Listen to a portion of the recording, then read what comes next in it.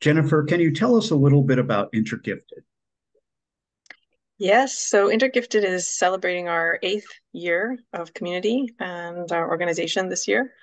I started InterGifted in 2015 after a number of years of dedicating my efforts as a psychologist and coach to gifted adults. And gifted adults were telling me, all my clients were telling me, please, you've got to connect us with each other. And one thing led to another. I've told the story in other contexts. So it's a public story. People can learn about it on podcasts and on our website. But one thing led to another, and I started this online community, international online community for gifted adults. So 8 years later, we have 800 plus people in the community, and we connect on all kinds of things, self-development and giftedness awareness and giftedness integration as a gifted adult. And we, along the years, we have grown to have a large group of coaches who offer coaching for gifted adults. And I developed a model of giftedness, which we might talk about during our call here, which is a Okay. holistic model looking at 6 different areas of intelligence and not just intellectual intelligence.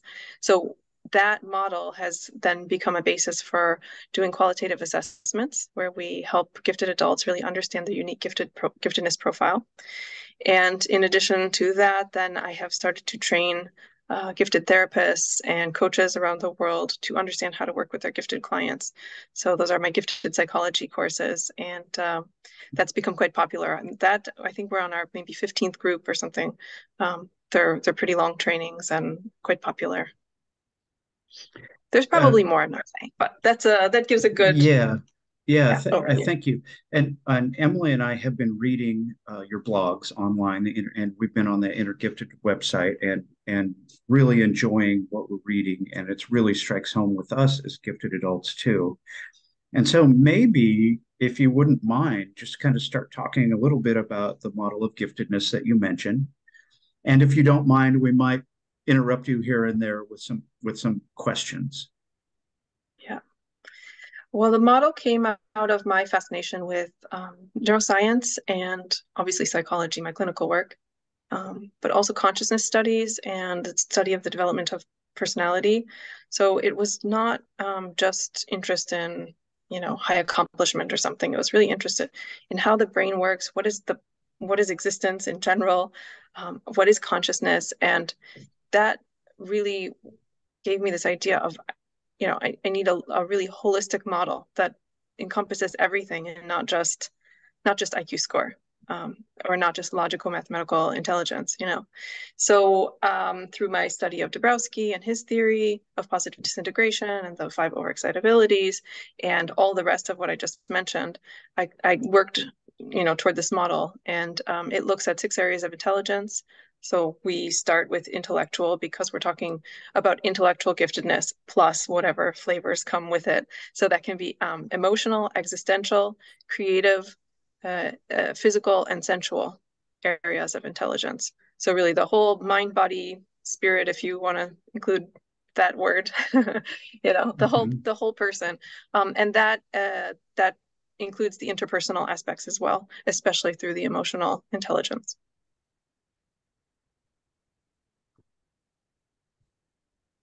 Uh, you had mentioned in some of your writing that as a psychological coach, you've witnessed a lot of adults come to understand more about giftedness in themselves, and that there's a sort of a predictable pattern that follows discovering their own giftedness. Could you talk a little bit about that? Yeah, I mean, giftedness discovery as an adult is kind of a new-ish thing. This wasn't something that people were talking about a whole lot before. Maybe realizing you have a high IQ and maybe joining Mensa or something that was not so uncommon before, but really embracing the idea of a holistic gifted self and gifted specific needs and gifted development, that was not really on the table. And it's become more common. And as we grow the field of gifted psychology, adult gifted psychology, it becomes more and more common, obviously, as material is out there that people can start to recognize themselves in. And so a lot of times people will, learn about the characteristics of a gifted adult, and then they'll say, "Oh my God, that describes me." And there's like kind of that initial euphoria, like, "Oh wow, okay," this kind of excitement, like, "Wow, this describes me. This opens up a million doors." And then, one gets excited and maybe goes and starts to tell their family, tell their partner, tell their friends, and Hmm. other people maybe aren't so receptive or don't know what they're talking about. Or sometimes people say, "Yeah, well, obviously you're gifted, so why are we even bothering to talk about it?" Hmm. And so there can be this kind of next phase of like the anger, like, why doesn't society accept me? Or why didn't I know this all along? This would have changed everything. um and I didn't mention all of this could also be preceded by denial, because some people just can live in denial about it for a long time. So even if they're recognizing themselves on the lists, maybe they're saying, "Yeah, but who am I to think?" I mean, imposter syndrome can play a big Hmm. part of it. Shame can play a big part of it. Cultural norms, and like if you know that nobody's going to accept giftedness, or if you come from a culture where it's very bad to be gifted and you're not going to fit in, you're not going to get any support, well, then maybe you'll stay in that denial phase. But if you come out of the denial phase and you're in the excitement phase, then that anger can come up. It very often does come up, because when you start to realize, like, wow, I can embrace this side of myself, um, you realize you haven't been able to embrace it all along. Maybe because you didn't know, or because of school, the way that things were in the education system, or again, the cultural factors or family factors. And then, then I wrote about this on the blog. So, people who are watching can go and read about this. But it kind of, in a way, it follows the Kubler-Ross stages of grief, a little bit. Hmm. There's a little bit of commonality there. And it can go to a kind of bargaining, like, you know, to the powers that be, please, please let me not be so different. Let me not be such an outlier. Or kind of this moment where we really want the world to be different than it is, and we don't want to have to face the challenges that are going to come with, taking on this new identity, because we might have to have uncomfortable conversations. We may have to kick some people out of our lives if they're really against it. We may have to advocate for ourselves at work or in personal relationships in ways that are really uncomfortable. So we can have this bargaining phase where we're like, "Okay, I want to keep the giftedness, but please don't make me do all that other stuff." But then we work through it, especially if you have support along the way. And then you come to that acceptance. Okay, this is how it is. The world is how it is, and my brain is how it is. And so what's the best I can do here? So then comes a phase of, like active rebuilding.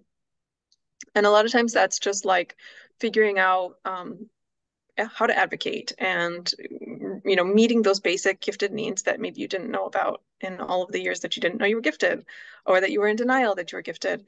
And then once you have a stable foundation, then kind of this emergent creativity can come out. Mm. And that's where, when we're thinking about and we're working with people through their what we call their giftedness integration, we're really looking at how do we bring all these different fragments back together, the different fragments that people were ashamed of, or that education pushed out of them, or that parenting or trauma pushed out. How do we bring all of these things back together so that the person's unique Hmm. creativity can emerge from their holistic gifted self?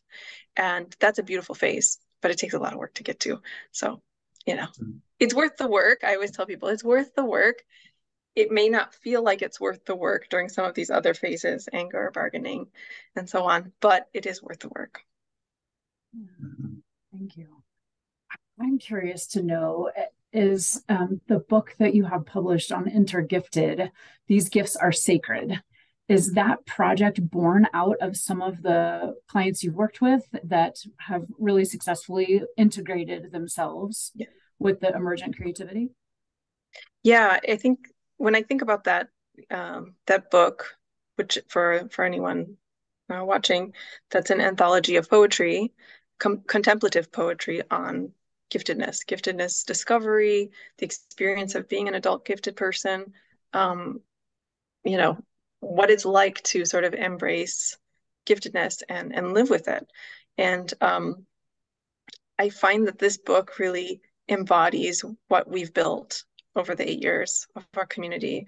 And it does really, as you're saying, Emily, it really does represent the wholeness, this idea of wholeness that we can grow into, where we have this emergent creativity, and it's not all achievement focused, and it's not all education focused, and it's not all productivity focused, but it's like bringing all of these parts of ourselves back together, the playful parts, the creative parts, the parts that need to experience joy and awe on a daily basis, gratitude, mindfulness, all of these things that make us whole beings, but which, dominant cultural norms have made questionable or sometimes even dangerous, And so we're like in the business of sort of reclaiming the wholeness, but through a really active stance. It's not just saying that this is all unfair and the whole world should just be different. It's like, how do we create the different world through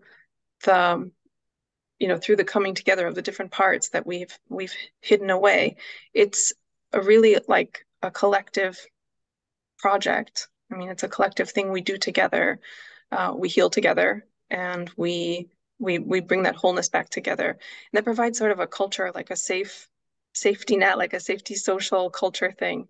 Like almost like a force field where people can come and see what it's like and see what that feels like and develop that themselves.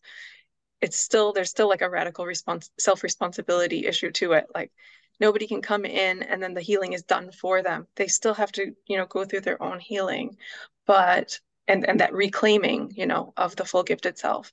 But isn't that a million times easier to do when you're in a space where people are doing it and have done it, and you have mentors and elders and role models and people that you can look to that mirror, your path back to you in an empowering way, and that don't leave any parts out, that don't leave that don't leave the gifted parts out, because that's what a lot of people find in sort of regular social situations that aren't gifted specific, is like, yeah, they might get great mirroring for certain parts, but the other parts are, they're having to check themselves at the door and not come in.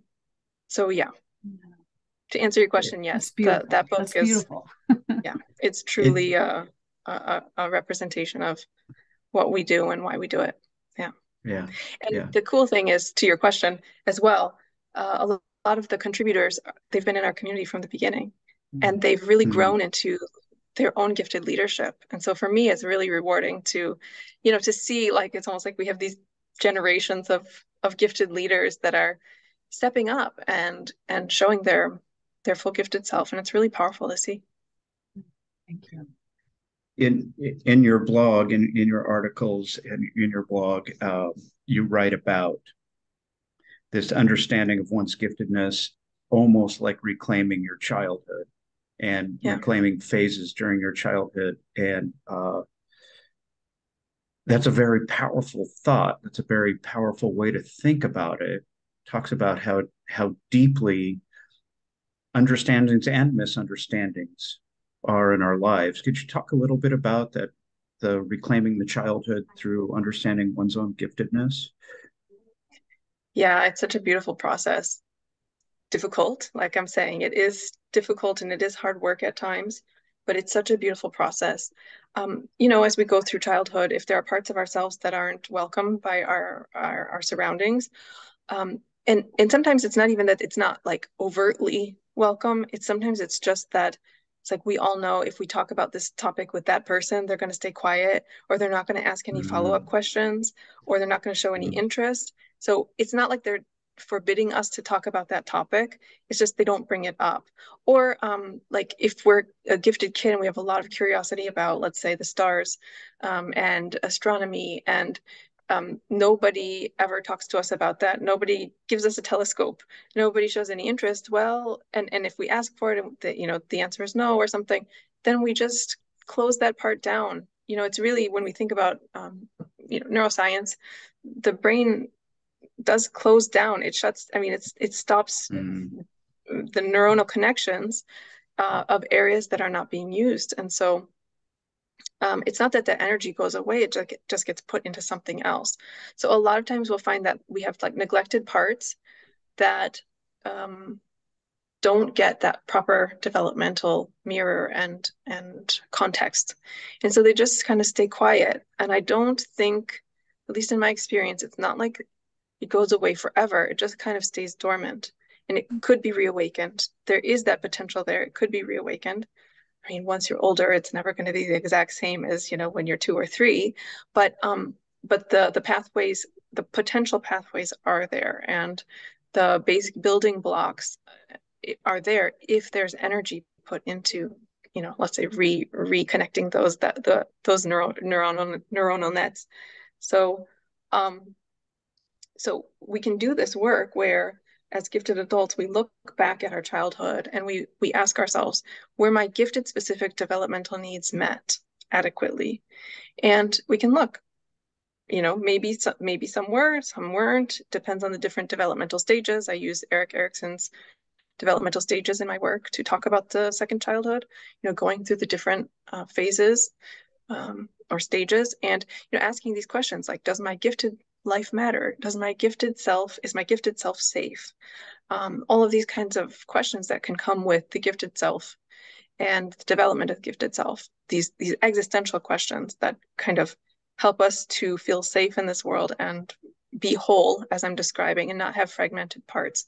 So as we look at those stages and evaluate, were they met? A lot of times we see areas where they just weren't met adequately.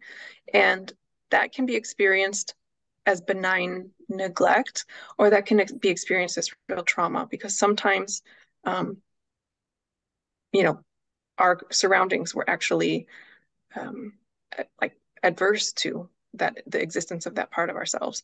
So that can be through gaslighting, that can be through abuse, that can be through, like malignant neglect, not just benign neglect.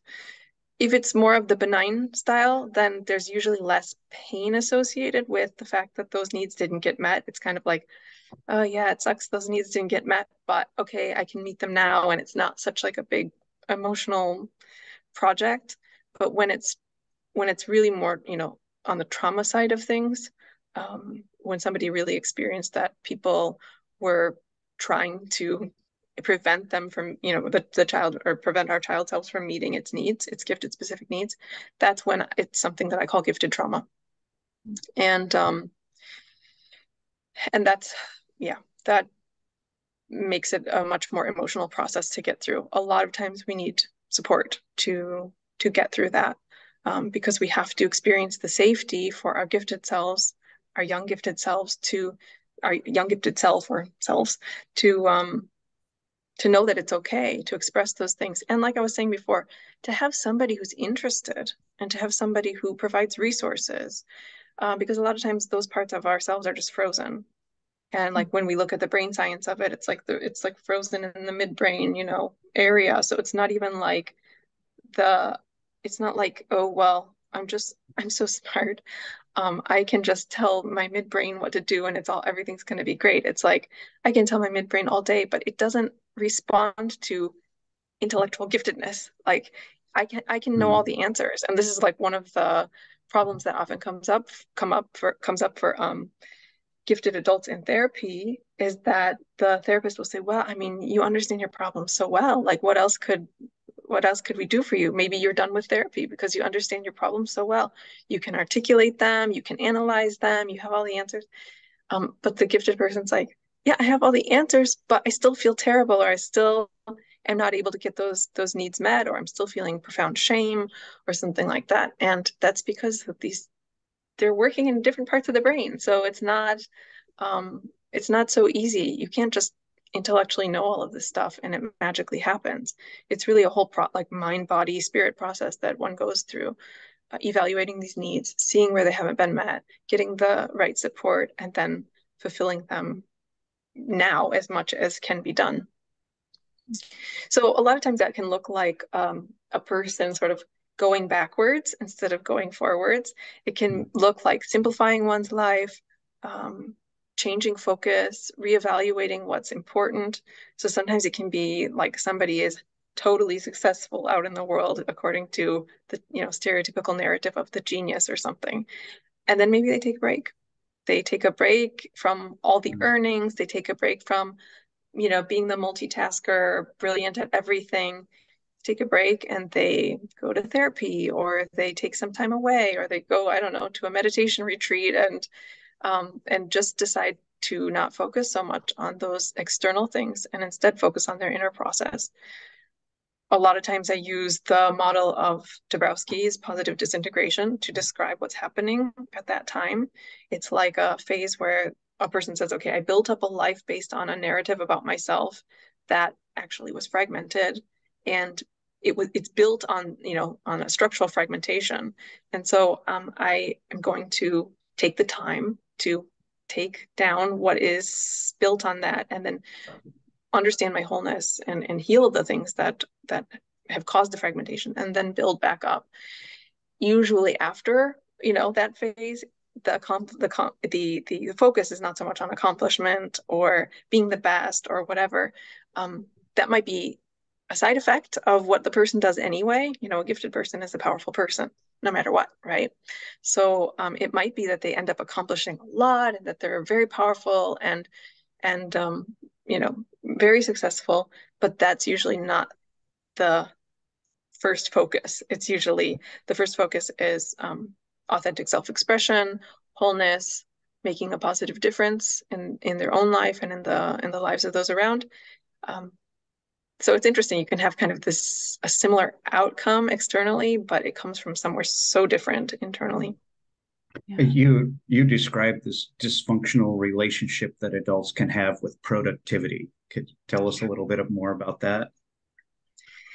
Yeah, the myth of the genius who's just like perfect, and their intelligence is gonna make them take over the world, and it's just gonna be so great. And in a meritocracy, the harder you work, the more grit you have, the more you're going to accomplish.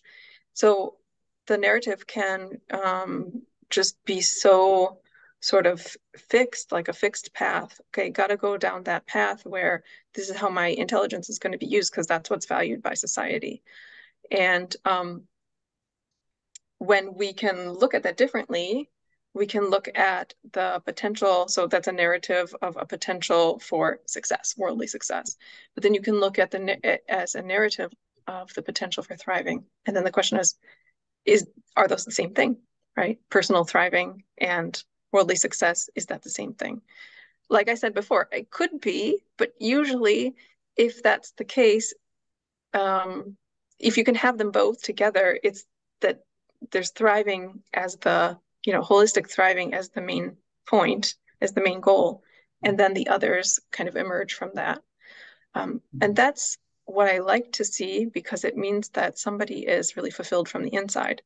I mean, I've worked with countless people over the years that are brilliant and they're accomplishing so much, but they're so empty inside. And they're struggling with depression, shame, imposter syndrome, existential crises, existential depression, feeling like if I just accomplished more, I write about on the blog, I write about one of my clients who had 2 PhDs and was, telling himself that he needed to do more. It was never enough. And, me asking him, okay, well, what is your definition of the good life? And his response is all about work, work, work, and get more done. And, and that's no way to live. That's no way to sort of enjoy one's gift. He had no space for enjoyment of his own gifts. So, working on the development of space, first of all, to be able to look at all of this and self-reflection, and getting out of like I said, the cultural narratives that giftedness should result in something, perfect or the best or whatever. Like our world doesn't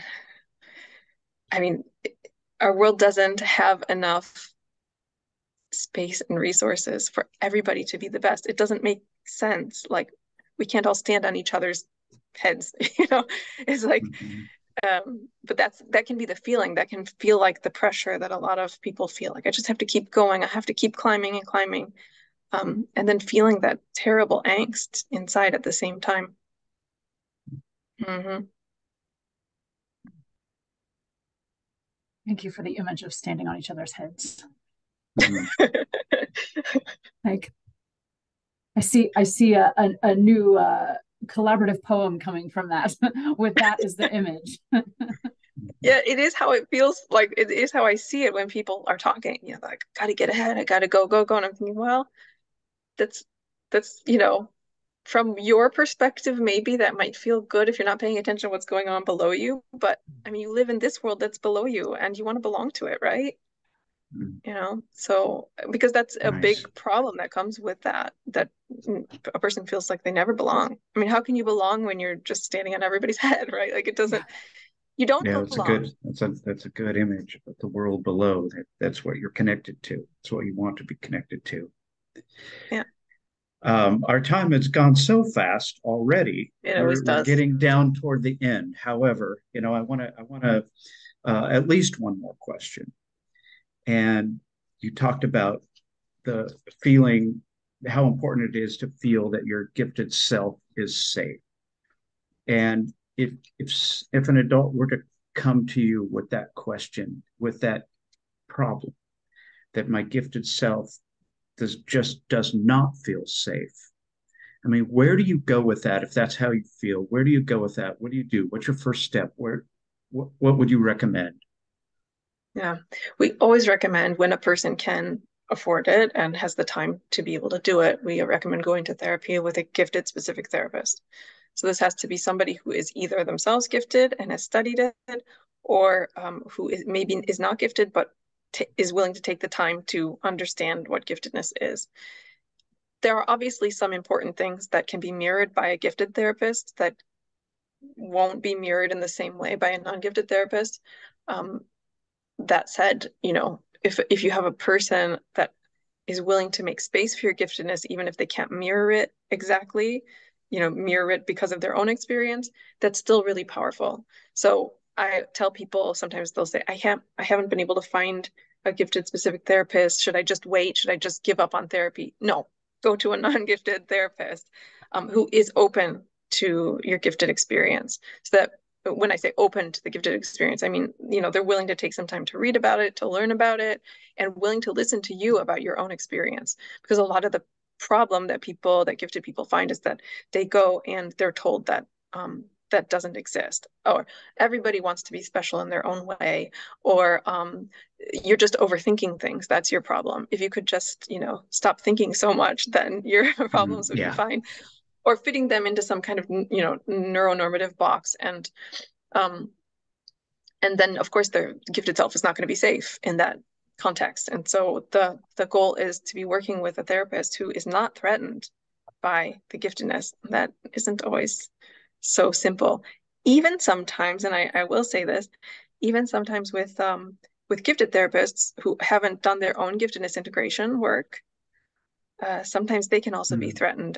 And so it's not just a guarantee. If you have a gifted therapist, it's not like, okay, you found your perfect match for all time. You still have to vet them, and you still have to make sure that they've done their own integration work. And it's why I do my trainings the way that I do them, the professional trainings I give, because I help gifted professionals to go through their own giftedness self-discovery and integration process so that they can lead clients through it, or accompany clients through theirs without getting triggered and without having issues come up. That said, not everybody can afford therapy, and that's one of the big challenges that we find. And there aren't so many gifted therapists yet, gifted therapists that are knowledgeable about giftedness and that have gone through their own giftedness integration process. So for people like that, like I said, then we talk about self-advocacy, figuring out your giftedness and figuring out how can you go into free spaces and explain, okay, I'm gifted and these are my gifted specific needs, and get them met as much as is possible. And there may be some free spaces that you just can't go into because your gifted self is just absolutely not going to be safe, no matter how hard you advocate, So there's a lot of self-education that goes into the process if you can't afford therapy. All paths can lead to healing, whether it's the self-leadership or leadership, being led through therapy or something like that. But They just usually take a different kind of work. I wouldn't say one takes more work than the other. They just take a different kind of work. And then joining community, where it's available, gifted community. Our community is really for people who are in a pretty stable place and feel safe enough to, be online, because it's an online community. And so you have to be at a certain level of stability to be able to participate in an online community without getting too triggered, right? So we don't always invite people into our community right away if they're really feeling unsafe. Then we say start with therapy or start with some kind of more therapeutic process, or a community that's really like more of a support community, support group, that kind of thing. And then as you build that safety, then coming into our community or doing coaching with us or something in that direction where it's like you're ready to build, right? Like build on that. But it takes some time. And as I mentioned before, there can be gifted trauma, but there can also just be traumas from people's lives that make the giftedness self-discovery complex, like even more complex. So sometimes it's not just about, feeling better about their giftedness. Sometimes they also have to work on other wounds that have made them feel chronically unsafe in the world in general. So they're tied together. And when there's both issues, the gifted wounding and the other wounding in life, attachment wounding or something like that, obviously the path is more arduous and longer. Again, still worth doing the work, but but it's important to know that, because I think some people think, well, I'm so smart, I should just be able to figure this all out. And being gifted doesn't make this process any faster. I mean, certain aspects, sure, but overall, I mean, doing healing and self-development work, it's a big life project. Yeah. For anybody. Well, thank you so much for sharing your advice and your insights, and if nothing else, just like the food for thought to grow, right? To take that next step with conversations with CAGT. We have a large gifted community in Colorado, and a lot of people will hear your message. And so exponentially, we hope the growth, right? But thank you for all those tips, and thank you for spending this time with us. Yes, we're so happy that you could be with us. Jennifer, everybody, Jennifer's website again, you'll find it InterGifted, find a number of resources there, lots of blogs, lots of readings, other resources, opportunities. I think I just saw that you were forming a group real soon. Did I just see that online that you have a group forming soon, I think. However, anyway, get linked up with there, and people can join a newsletter? Can they do that? Yeah, we have a newsletter, and then we have our online community. We also have courses that people can participate in addition to my courses, the professional development courses for therapists and coaches. We also have other courses for gifted multi-potentialites, gifted writers, people who are gifted with autism as well. So there's all kinds of different groups and things that people can get involved in. And yeah, we're everywhere on social media as well. So people can follow us on Facebook and Instagram and LinkedIn and Twitter. Right. Well, thank you, Jennifer, and thank you, Emily. Thank you. This was delightful to be a part of this conversation. Thank you, Jennifer. Yeah, thank you, Emily. Thank you, Mark. It's been really nice to talk to you.